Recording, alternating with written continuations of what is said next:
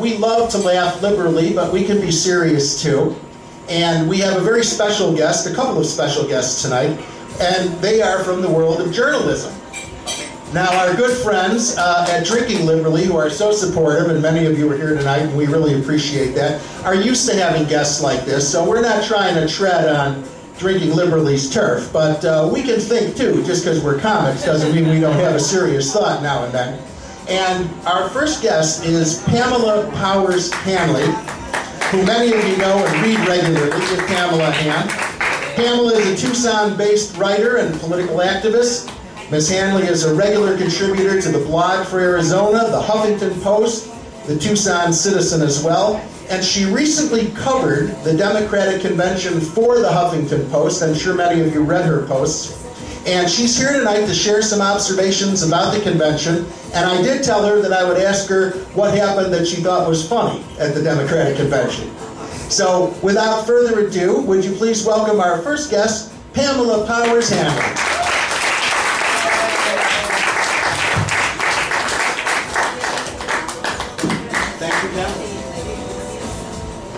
Well, thanks for having me here, Phil. And one of the first things that everybody asks me about when they hear that I went to the convention was, did you have fun? And I did have fun in a obsessive, compulsive, work from 6 a.m. to midnight kind of way, tromping around in the rain and things like that. But it was a blast, and I'm glad I'm here to tell you about it. So the other thing that everybody asks me is how I got to go to the convention, all expenses paid by the Huffington Post. And that's because I won a contest. Ariane Huffington had a contest, and I was one of 8 winners nationwide to go to the either the DNC or the RNC. And lucky for me, I didn't get the booby prize. I got to go to the Summer of Love Fest for Barack Obama rather than the lying, rhying train wreck in Tampa, right? And so it was great. It was like I said, it was like the Summer of Love, but with better jewelry, better parties, more booze, and less marijuana, right? And so it was really cool. The other thing is that, like, before I went, I was like obsessing, you know, just ask my poor husband. I was with all these questions in my head about, you know, was it going to rain? Was I going to get wet? Was my hair going to get frizzy? Did I need better shoes? Was my backpack going to be too heavy with 3 cameras and 2 lenses and a flash attachment and chargers and my cell phone and my umbrella and my hat and my water bottle? Was I going to meet Ariana Huffington? Was I going to get interviewed by Comedy Central? And the answer to all those questions was yes. I got frizzy, I got wet, I got tired with my backpack, I got to meet Ariana, who was a doll. I got interviewed by Comedy Central, which I was really scared I was going to be as dumb as Michael Hicks, but I wasn't. So anyway, one thing that with the contest winners, they picked 8 of us. Like I said, I have no idea how they picked us, but there was 2 who were over 55 and 2 who were under 25, and the rest were in the middle, and there was 3 women, and there was 1 Mexican guy, and there was 2 black people, and there was 1 guy who was Jewish and gay, but there's nothing wrong with that, right? And there was a tap dancer. And what was really weird was I was really the only blogger, you know. It was a citizen journalist contest, but I was really the only person who had been a political blogger for a while. So anyway, I took the tickets, and I was glad to go, and we arrived in Charlotte on Sunday before Labor Day. And one of the first things I wanted to do was cover the Bradley Manning Occupy Charlotte dance. And so this videographer and I thought, well, this would be cool, you know, we get pictures of old hippies dancing in the park, you know, for Bradley Manning, but we never found them. But what we did find down in downtown Charlotte was Nancy Pelosi, which was kind of cool. So anyway, Monday was Labor Day, and they had what they call the Carolina Fest. And I thought this was going to be like, you know, like a street fair kind of thing, like 4th Avenue Street Fair. But when I read the billing, it said, we're going to have 2 stages of music. And I thought, 2 stages of music? And, you know, in Tucson we have the folk festival, it's like 10 stages, right? So 2 stages of music. And what I had forgotten was that Charlotte, North Carolina is actually the 2nd largest financial center in the country, next to New York City. So they have such horrible union labor laws that they have a ton of Fortune 500 companies who are headquartered there. So they have Bank of America and Time Warner, and they have the East Coast division of Wells Fargo. So that's who was at the freaking street fair. It was a corporate street fair. It was so weird. And one of the strangest displays was Duke Energy had some brightly painted electric cars. So it's like go green, buy more electricity, you know? So anyway, it started to rain and I decided to bail on the street fair, and I was going to meet the driver who was shuttling us back and forth. And I knew that it was important to find a driver because our hotel was not in uptown. It was outside of town. What I didn't realize was our hotel was in South Carolina.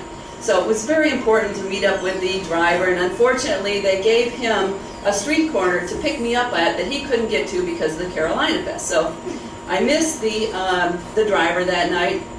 I was forced to go to a cocktail party, right? And duty calls. I had to go to the blogger cocktail party, and I thought, well, I don't have my little black dress, you know. I have a wet t-shirt, not in a good way, a wet t-shirt and my walking sandals and my big backpack and my wet hat and my frizzy hair. I thought, oh man, I'm going to look like a schmuck, right? I go in there, and it's all bloggers. They all look like that. They all have frizzy hair and big floppy hats and big backpacks. I was with me head day, you know? And so it was fun, you know. I had a couple drinks on Barack Obama, and it was really cool that the campaign really reached out to alternative media, you know. They knew that we were going to give them different stories than what the mainstream media did. So what did they do? They bought us a couple drinks and gave us some snacks, you know. We're easy. So anyway, I did meet up with Mark, the driver. I think the Huffington Post said, don't leave that old lady downtown by herself. She's going to get lost in the dark, you know. And so I met up with Mark, the driver, you know, and after that he was like very attentive, you know. He's calling me Miss Pamela, and I'm thinking, okay, Denzel, you know, this is not a driving Miss Daisy thing, you know, because he looked like an older Denzel Washington. So, but anyway, Tuesday, Wednesday, Thursday, those were like the main days of the convention. And so Tuesday was really the only day that I actually got into the convention, even though I had plenty of credentials, right? And unfortunately, Tuesday was one of those days that poured down rain, and I wore a sundress because it was hot. So I was wet, and I was in the convention, and my seats were like way up in the nosebleed, so I could see the speakers were really down there, and I could see part of their face. And anyway, it was kind of weird, and I was cold, and I had purchased this t-shirt earlier in the day, and I thought, even though this doesn't go with my green sundress, I'm cold, and I'm going to put it on, right? So it didn't help too much with the warmth, and I went down into the lobby. I bailed on the convention because it was before Michelle spoke anyway, and I didn't want to hear the boring speeches. I go down to the lobby, which is where the action is, and this guy comes up to me and he says, are you a delegate? And I said, no, I'm a blogger. And he goes, where are you from? And I said, I'm from Arizona. He goes, Arizona? He goes, do you want to talk to Comedy Central? And I said, sure. And then at that point I thought, oh man, I better not act like Michael Hicks. And I'm thinking, he's thinking, I bet she's going to act like Michael Hicks and be really stupid, right? So, because here I was with frizzy hair and a green dress and this t-shirt on and my big backpack and my wet hair and everything. So anyway, the story that they were trying to do was about the big tent of the Democratic Party and who would you boot out of the tent, right? But I guess I wasn't funny enough because I said I would boot out the Republicans in the Arizona legislature. So anyway, so you guys are going to apply. They didn't realize what a good choice that was, right? So anyway, I did get my picture taken with the Comedy Central guy, but I didn't get into the final cut because I guess I wasn't funny enough. So anyway.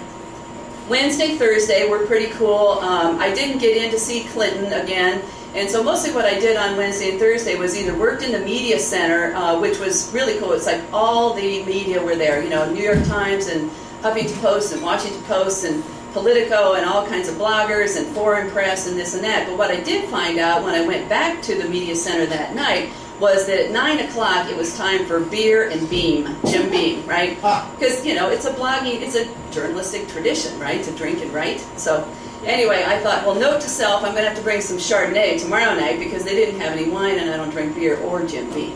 And so, again, like I said, you know, Wednesday and Thursday we were trudging around and going between being out on the street and being in the media center. And what Huffington Post had done was with the 4 off-the-bus reporters, you know, we were doing the street-level journalism. So we were out there in the rain with our cameras and our video and, you know, writing stories from the street level. And then they had another whole set of bloggers who were in the media center watching the speeches on TV and watching Twitter and watching Facebook and doing sort of internet-based journalism. So it was like a mix of what was going on the street and what was going on the internet. And so Thursday, I really tried to get in the hall for Barack Obama's speech, but again, I didn't make it. I got locked out. I was just a few minutes late, but the security was amazing. But it was cool because the cops were actually really nice. Everybody was in such a good mood. It really was a love fest. So I did a lot of video out on the street, and there were like little pockets of protesters and this and that. And so I videoed the vendors and the protesters, and there was a group of Romney people, right? So there are 10 Romney people and like 10,000 Barack Obama fans out on the street because his speech had been moved from the arena, from the stadium to the arena. And the right-wing journalists, they were trying to say it was moved because he couldn't fill it. Well, there were so many people on the street, I just don't buy that. So anyway, I went up to these Romney guys, and because they had signs that said that tuition debt was too high and that the Affordable Care Act was going to cost too much. And I thought, well, Romney and Ryan are not going to do them any good on those issues, So I went up to them and I said, well, what do you think that, because they look like clean-cut college guys, right? What do you think that Romney and Ryan are going to do about tuition debt? Well, I don't have any comment. And I said, well, you're out here with a sign, and well, we've been being harassed all day by these people. Well, look where you are, buddy, And so then this woman pipes up and she goes, well, we think they're the best choice. And I said, okay, why are they the best choice? Well, I'm not going to say anything on the record. It's like, so I decided later that they were paid to stand there, and they did not say anything. And then across the street from them, they were at a really good corner because it was like leading right into Time Warner Arena. And on the opposite corner was the legalized marijuana college students, But unfortunately, by the time I was done with the Romney students, the legalized marijuana students went out for a smoke break because they weren't there anymore. So I went back into the media center then after, I shot all my video, and I worked on the video and watched Barack Obama on the TV like everybody else. And about midnight, we went back to the hotel. We met up with Mark, the driver, and I finished my blog post in the morning and uploaded my video and caught my flight back to Tucson, and I'm ready for 2016. I want to do it again. So, and I